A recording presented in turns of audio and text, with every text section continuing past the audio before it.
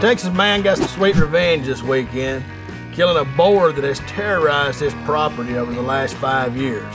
Joe Clyers of Texas says this hog's been tearing up his property, killing his phones, and tearing up his deer feeders, and he's not been able to kill it. This is where a nickname came in, the Ghost. So Clyers was in his stand one evening hunting. He had his AR-15, and in comes Big Daddy Boy. He was able to harvest the boar that weighed in at 417 pounds.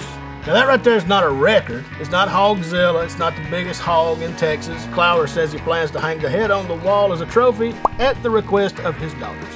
Look, feral pigs are a huge problem in the state of Texas, and it's spreading across the United States. At least for now, there's one less beast wreaking havoc in the state. So what's the biggest hog you've taken, or the most amount you've taken in one day? Post your pictures and comments below, and check out Raider Red's new Discover channel on Snapchat. I'm Alabama Boss. If y'all want to take me hunting, holler at me.